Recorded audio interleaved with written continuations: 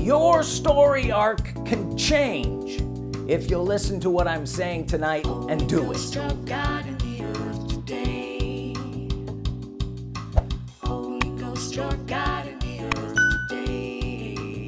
The Holy Ghost is God in the earth today, and you walk with Him by saying words. Many people have never heard that statement before, but it's being heard more and more. It's new to many ears because it doesn't quite fit into the things that they've been taught in the past, but it's the truth. The Holy Ghost, He is God in the earth today, and He's the only part of the Godhead in the earth.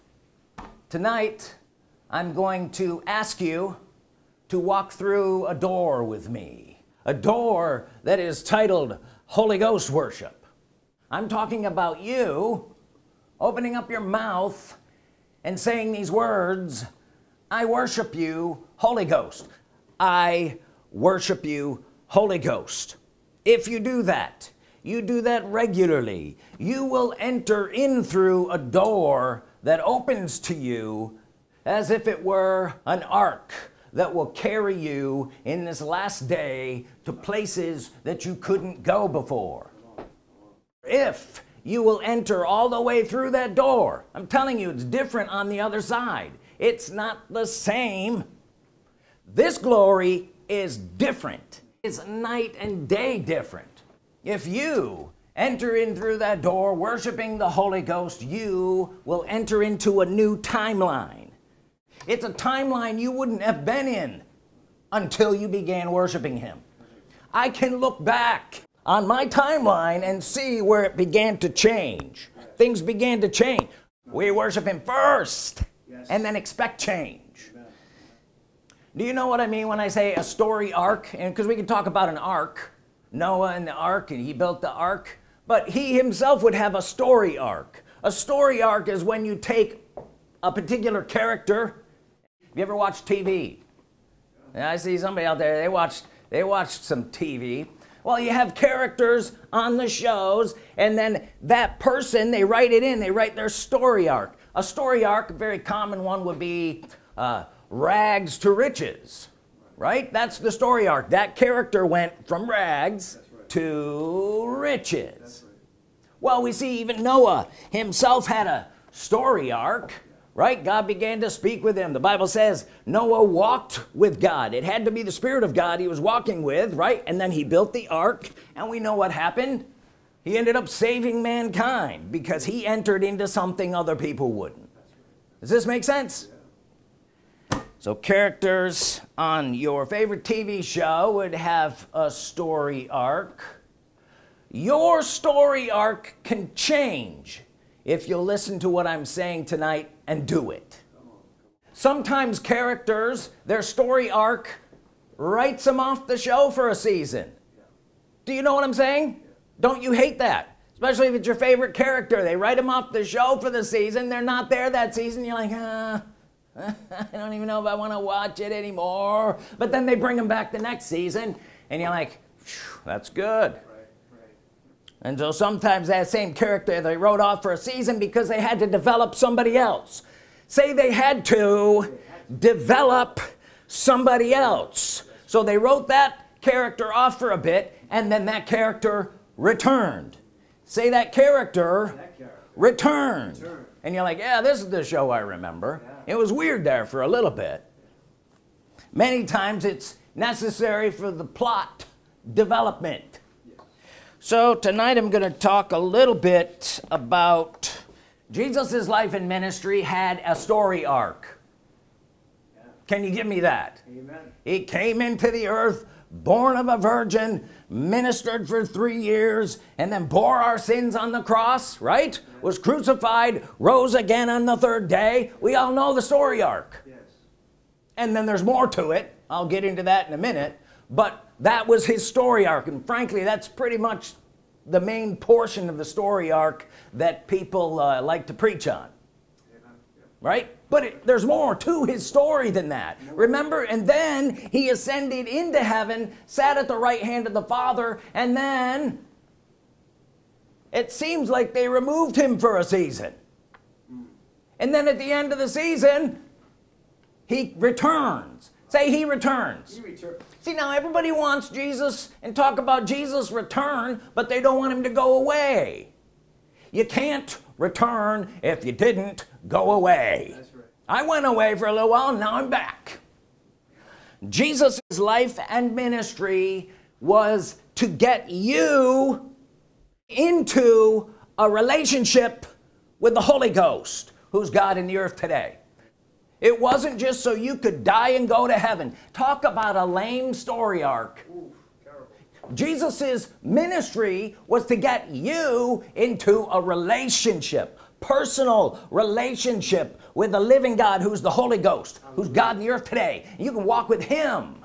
Yes, hallelujah. So Jesus's story arc, his life, you get this story arc? You understand what I'm talking about? His story arc, what he did was to get you into a personal, vital relationship with the Holy Ghost, who is the living God. Amen. And shall return. Matthew chapter 3 and verse 11. This is John the Baptist preaching here. John the Baptist said, I indeed baptize you with water unto repentance, but he that comes after me is mightier than I. Who came after John the Baptist? Jesus, right? He was a prophet. John the Baptist was a prophet. He was prophesying that I'm here baptizing you with water, but somebody's going to come after me. That's right. He shall baptize you with the Holy Ghost and fire. So John the Baptist laid it out. I find this fascinating that he, at the end, towards the end of his ministry, was able to encapsulate his entire ministry and Jesus's in one short sentence. Come on, come on. That's profound. How many of you know what I'm talking about? It takes a while. It takes some ministry experience and maturity to be able to do that. Right, right. But he said, one who comes after me is mightier than I. He, the one that comes after him, he shall baptize you or fully immerse you or fully engage you into the Holy Ghost. Come on, come on. Jesus' ministry, in a nutshell. John the Baptist's ministry, he came and prepared the way for Jesus. Come on, yep, yep. And then Jesus came and prepared the way for the Holy Ghost, who is the living God, which was God's plan all the time. Hallelujah. From the beginning of time, he wanted to walk with man in the earth again. Yes. And you want to somehow religiously reject all of that. Knock it off. This is where we're at. That's right. We are in the earth. The Holy Ghost is in the earth. Quit ignoring him and walk with him. He's God. Hallelujah. In fact, he said in John 16:7, this is Jesus, red letters, nevertheless I tell you the truth, it is expedient. Means it's gotta happen. And it's profitable for you if I go away. Yeah. Yeah. Who go away? Jesus go away. It's profitable that Jesus went away. Why? For if I go not away, the Comforter will not come to you. He won't do it. He's like, nope, you got to clean them up first. And that's what Jesus did. Paid for your sins, cleaned you all up on the inside, so he had a nice clean house to move into. Come on, yeah. Holy Ghost, God. He said, if I don't depart, he won't come. Well, he came, so he must have departed. Right. John 14 and then verse 16 says, and I will pray the Father, after he departs, he will pray the Father, and he will give you another Comforter, that he would abide with you forever. Yeah. Yeah. Most people read this, oh, I'll pray the Father, and he'll send me back in the form of another Comforter. Knock it off. No. Jesus departed, is at the right hand of the Father, and sent another. Say another. Another. You know what another means? Another. Not the other one. Correct. Different than the one that was there. It's another. Right? Yeah. It means, it's just plain English. It's another. Right. Not the same one. Correct. The another is not Jesus. Come on. The another that Jesus sent is not Jesus. the another that Jesus sent is the Holy Ghost. Come on. And he's the one that's with us and you to this very day. Get over it. Yeah. See, you're missing your story arc if you try to convolute this in some kind of weird religious thing. You're gonna miss it. Right. You're gonna miss it. Stop missing it. The church has been missing it. Yeah. These are the words of Jesus. I'm not making this up. I wish I did, but you know, I didn't. People would say, you know, they accuse me of things. I've been accused of things. You ever been accused of something? Oh yeah. Yeah, well, get used to it. Okay. They say, oh, you don't talk about Jesus enough. I'm literally talking about Jesus and what he said and what he did right now. How is that not something he did? That was part of his story arc. Come on. Yeah. Him leaving. Yes. Him sending another. John chapter 7, verse 39. But this spake he who? He, Jesus. This spake Jesus of the Spirit, which they that believe on him should receive. For the Holy Ghost was not yet given because Jesus was not yet glorified. Who said that? Jesus, in his ministry, was preaching about the Holy Ghost. Remember, John the Baptist came to prepare the way of Jesus, and Jesus came to prepare the way of the Holy Ghost, the another whom he sent from the Father, who's with us this very day. Yes. Yes. Get it straight. It's not that difficult. Amen. If I sound like I'm yelling at you, that's because I'm yelling at you. Jesus never said, I will never leave you or forsake you. He said, I will not leave you comfortless. Come on. Come on. Huge difference. Yeah. Because the other time he was saying, I will leave you. I'm going to leave you, man. The disciples were worried about it when he started talking that language. Like, what do you mean? No, relax. I have to go away, but I will send another. Yeah. Well, he did. He did. Jesus left, and he did send another to be with you. Amen. Straight up gospel here.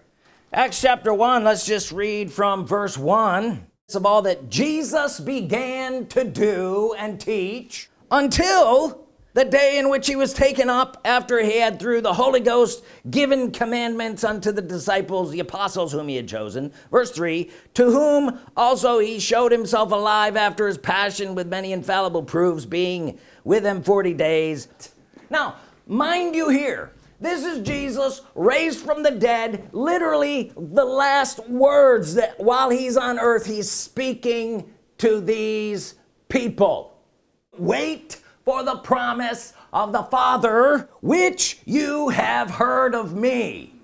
Because he was always talking about the Holy Ghost and the another that was going to come. We read those words.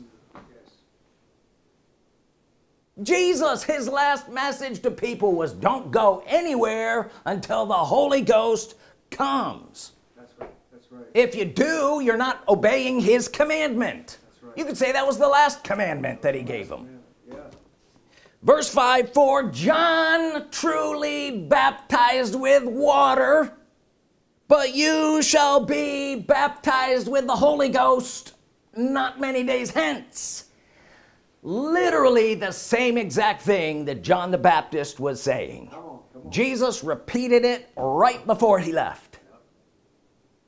Jesus' ministry wasn't so you could die and go to heaven. If you do die, you will go to heaven if you believed on him. I'm not saying that. But that wasn't the thrust of his ministry. Otherwise, he would have said that. Would he not have? Come on. Yeah. Verse 8.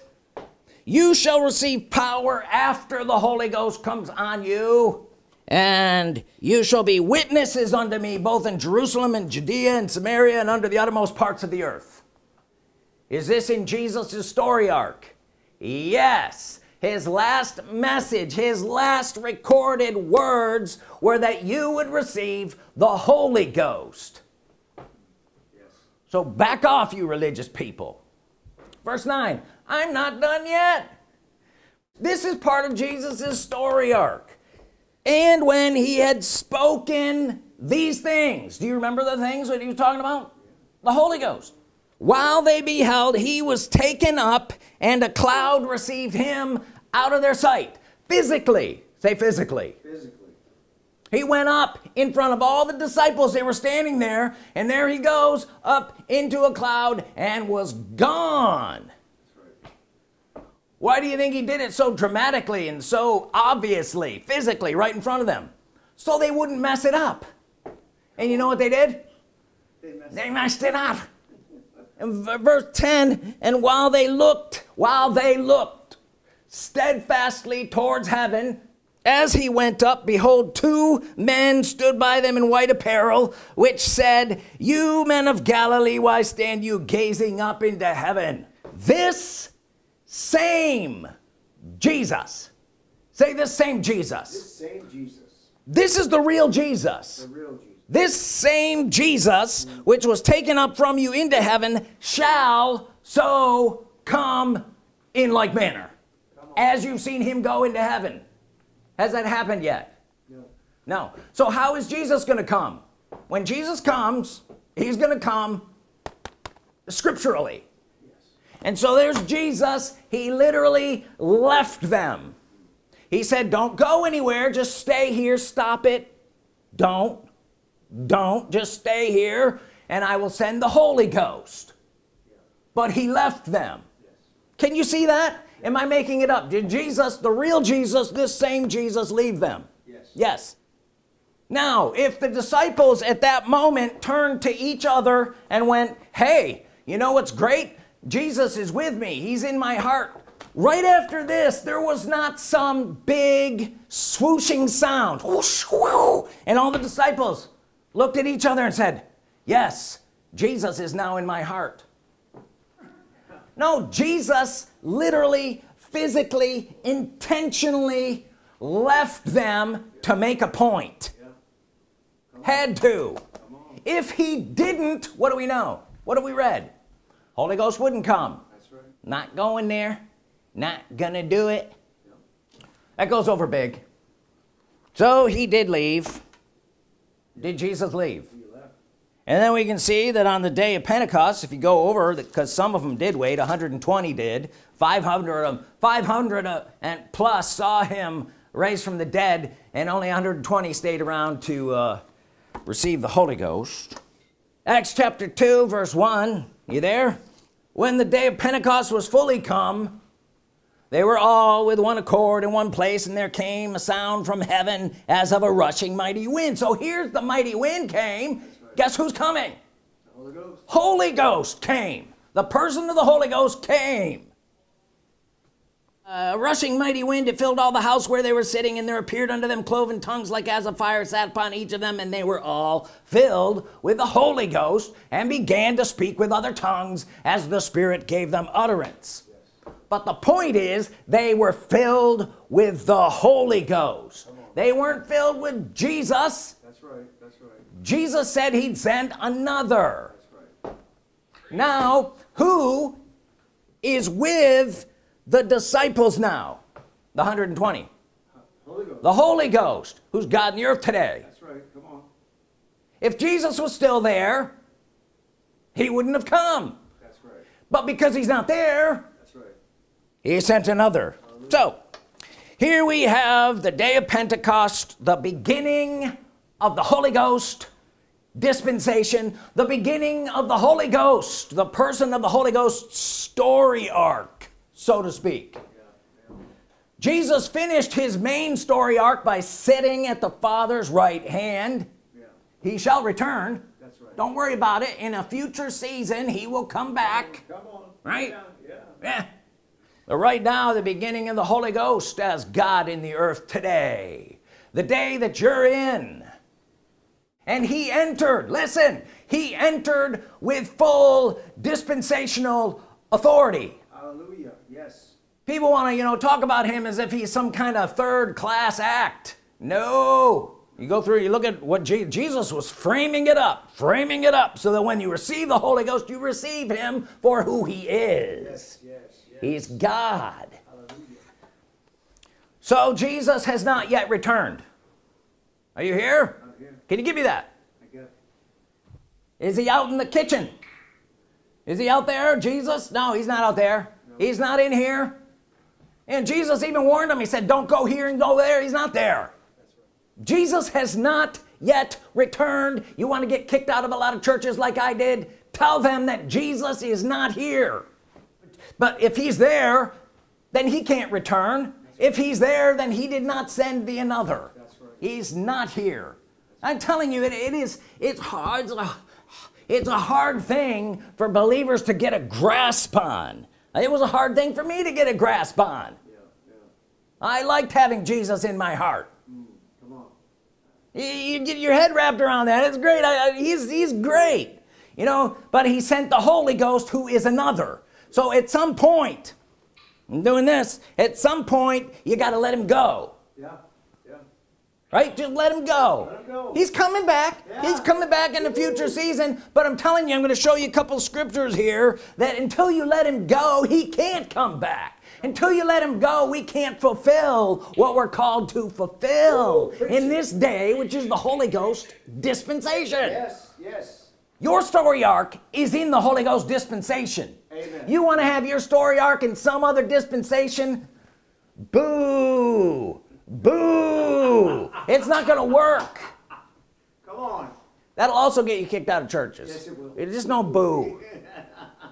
So the Holy Ghost, who is God, I worship you, Holy Ghost, is here in the earth in his full dispensational authority, meaning he can do whatever he wants to do. Oh, you mean he's in a disagreement with the Father and Jesus? No. No, they act in unison, but he's the only one here now. Come on. Amen. Get it straight. Yeah. Say, I got it straight. I got it straight. You know, when you get it straight, your language changes. Yeah. You start thinking, oh wait, I can't say that the way I used to say it. I got to say it this way. Yeah. You know why? Because it pleases the Holy Ghost, who's God in the earth today, who you walk around with. Come on. Amen. 1 Corinthians chapter 12. 1 Corinthians chapter 12, you know, we talk about all the gifts of the Spirit. Look at verse 1. Now concerning spiritual gifts, brethren, I would not have you ignorant. That literally means things pertaining to the Spirit. I don't want you ignorant of all these things. Say things pertaining to the Spirit. So these are things pertaining to the Spirit. Right? And he goes on about his administration and all of the operations and what he does. 1 Corinthians chapter 12 verse 11, but all these worketh that one and selfsame Spirit. Who does all the workings in the earth today? The Holy Ghost. The Holy Ghost. All these worketh that one and selfsame Spirit, dividing to every man severally as he wills. That's right. He has a will, he's a person, he has full dispensational authority. That's my point. Verse 6, there are diversities of operations, but it is the same God that works all in all. Who's the same God? It's the Holy Ghost. If it's done in the earth, it's done through him. Yes. 2 Corinthians chapter 3 verse 17, now, say now. Now. When's now? Right now. Now the Lord is that Spirit. And where the Spirit of the Lord is, there is liberty. Hallelujah. A kind of liberty you couldn't have if the Spirit wasn't Lord. Correct. That's his full dispensational authority. And if you read this, I like to look up words, you know, in the Greek. And it says, now the Lord is that Spirit, and where the Spirit Lord is. Say where the Spirit Lord is. The Spirit Lord is. Who's the Spirit Lord? Holy Ghost. Holy Ghost. The word Spirit Lord, or that phrase, or that name, is not heard in 99.9% of the churches. They don't know him as the Spirit Lord. You need to use that term. You need to use that name. It's appropriate for him. He's the Spirit Lord. Yes. And when you say it, you know what you're talking about. Amen. Where the Spirit Lord is, there is liberty. But, verse 18, but we all with open face beholding as a glass. the glory of the Spirit Lord are changed into the same image from glory to glory, even by the Spirit of the Lord. Or it's the same thing, the Spirit Lord. We're changed from glory to glory by the Spirit Lord, or the Lordship of the Spirit. Say that, the Lordship of the Spirit. The Lordship of the Spirit. That's hard for a lot of people to say because they got their head wrapped somewhere else. Say the Lordship of the Spirit. The Lordship of the Spirit. The Lordship of the Spirit. Guess what you get to do when you start to say the Lordship of the Spirit? You go from one glory to the next glory. Come on. He has full dispensational authority. But where does this leave us? After all of this stuff I've said, where does this leave us? It's just you and the Holy Ghost as God in the earth today. Come on. Walking with him. You know who else used this word, Spirit Lord? Jesus. That's right. He said the Spirit Lord, literally the same phrase, the Spirit Lord is on me because he has anointed me. Ooh, come on. He, the Spirit Lord, anointed me to preach. That's right. Come on. Jesus walked around with the Spirit Lord. Oh, come on. Yeah. You walk around with the Spirit Lord. Yes. Yes. Get it straight. That's your story arc. You're in the midst of your story arc. It's you and the Holy Ghost as God in the earth today, and you're walking with him. And then if we do this right, say if we do this right, If I do it right. if you don't do it right, you don't get the result. But if you do it right, Jesus will return. Ooh, yeah. If you don't do it right, it's just going to take a long time. You'll be going another round in the desert again, the wilderness, one more time, until you all die off. Come on. You're going to die. Now hang on, I got even a better one. How could you have a better one than that? Acts chapter 3 verse 19, repent ye therefore, always good, Oh, yeah. and be converted, that your sins may be blotted out, when the times of refreshing shall come from the presence of the Lord. Say the times of refreshing Times of refreshing. come from the presence of the Lord. Presence of the Lord. You all right with that? And he shall send Jesus. The times of refreshing come from the presence of the Lord, and he, the Lord, shall send Jesus. Are you getting this? Yeah. Hallelujah.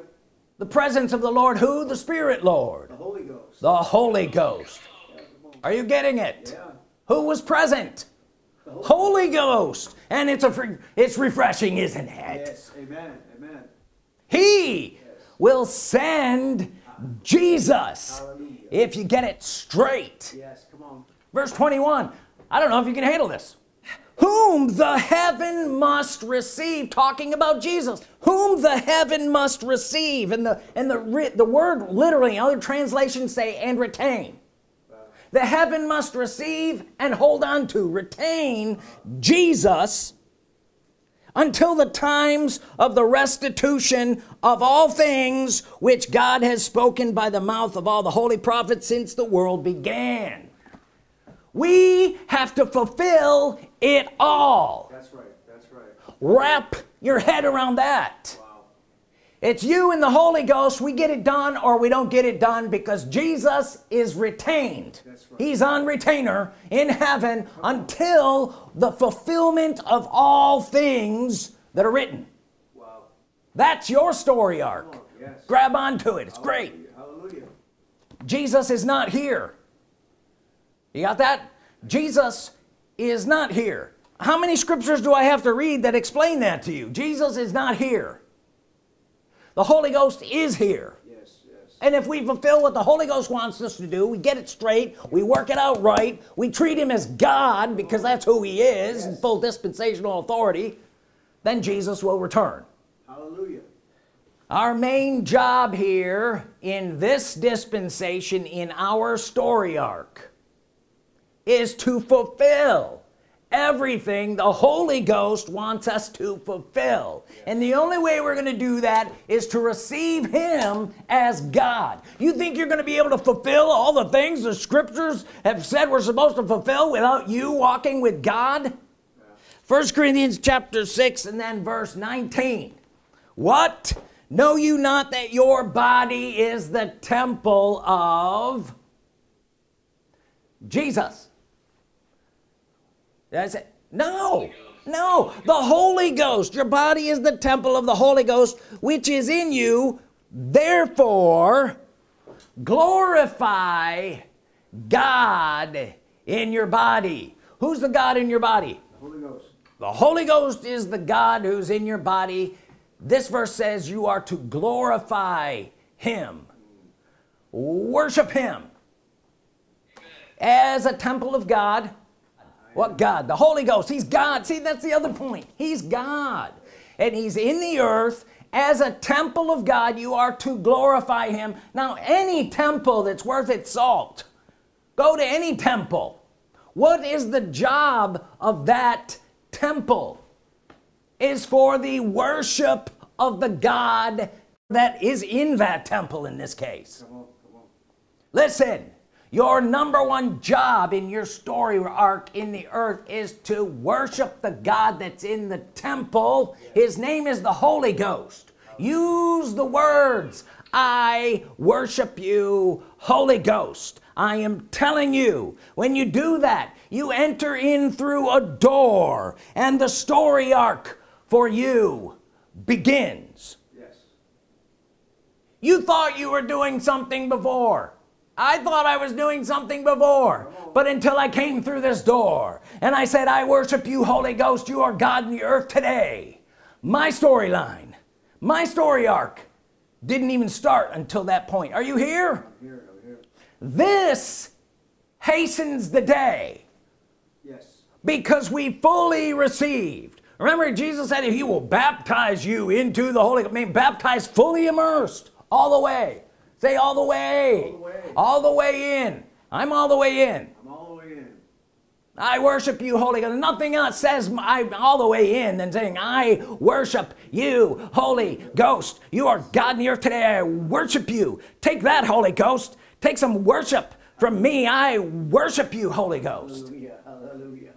I worship you, Holy Ghost. Hallelujah. Yeah, he'll come. I worship you, Holy Ghost.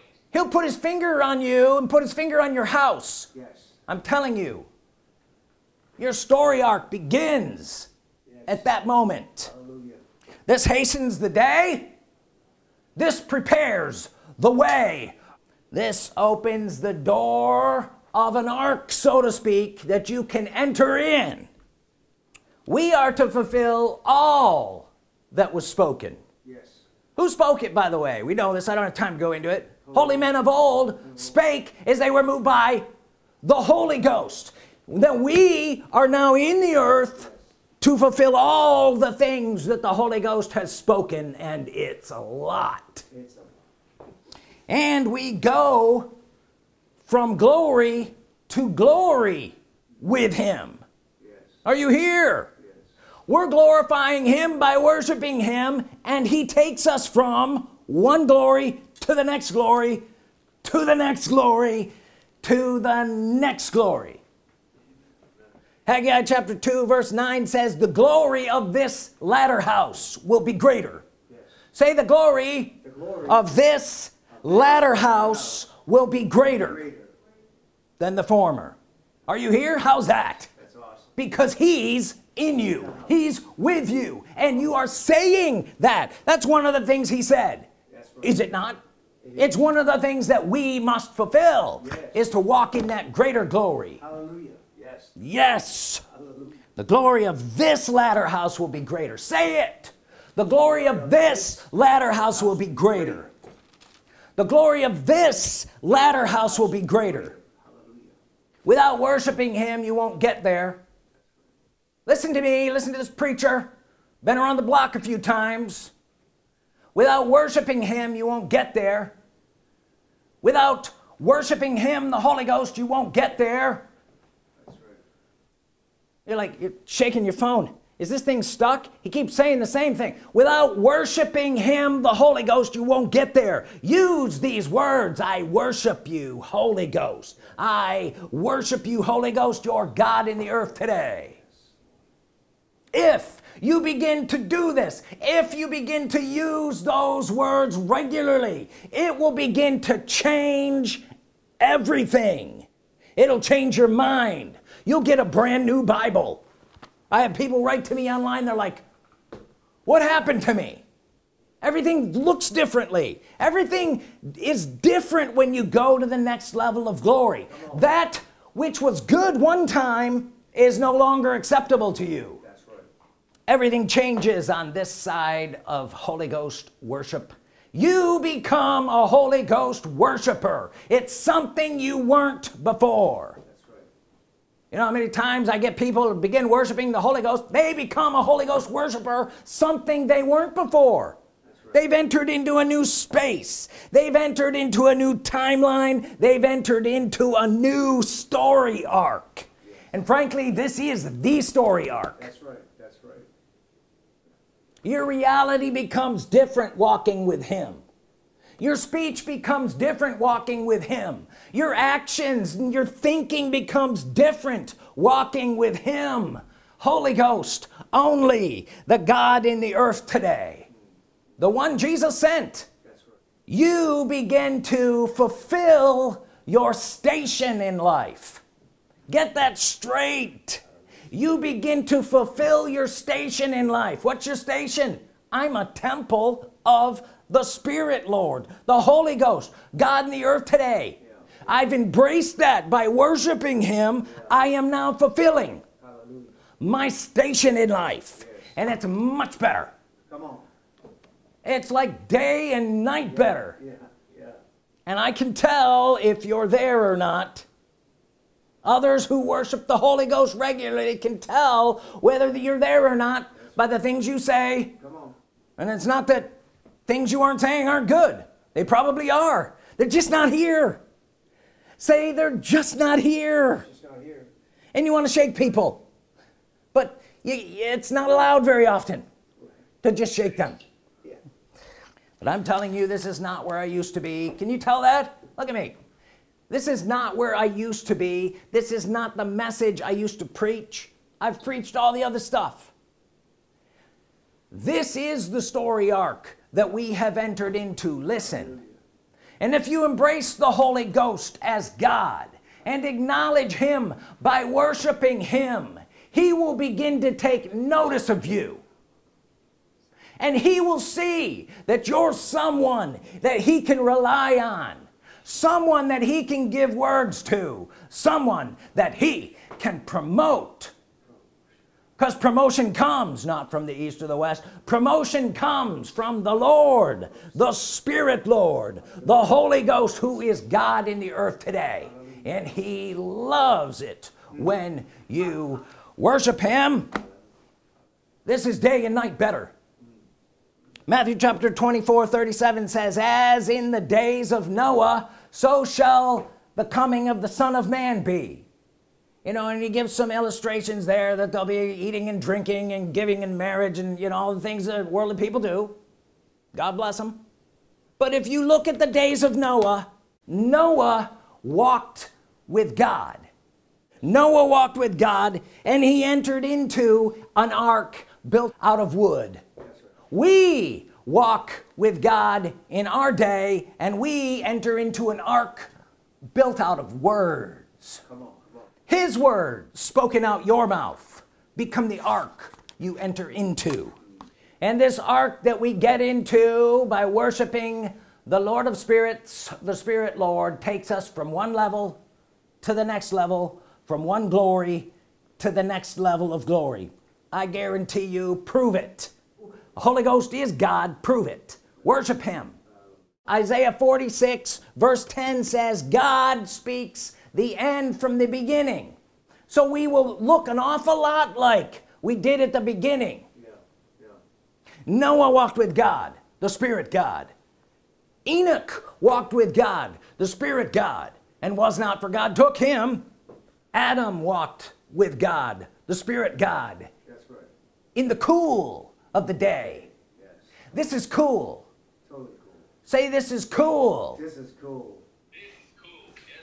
Adam walked with God. Enoch walked with God. We are not in the beginning. We're at the end. God speaks the end from the beginning. We walk with the Spirit God in the earth today. We are the end. Say, we are the end. We are the end. And it doesn't end until we do what we need to do. Come on. Yes. Thou shalt worship the Lord thy God, and him only shalt thou serve. Let me pray for you. Holy Ghost, I thank you that these people have heard your word this evening. Yes. They have been changed. They have been infected with a message that will take them places they could not go without it. Things will begin to change, says the Spirit, Lord, as you worship him. Acknowledge him as God. Let him know that you worship him and serve him. And watch and see the great things that the Spirit, Lord, does for you in your life. In Jesus' name, amen. If you have a tithe or an offering, hold it in your hand. Say this after me. Holy Ghost, you are God in the earth today. You multiply my tithes and offerings. You cause me to walk in the wealth that is yours in the earth. The glory of this latter house shall be greater than the former. In Jesus' name, amen. Holy Ghost, your God in the earth today. The Father is in heaven, Jesus at his right.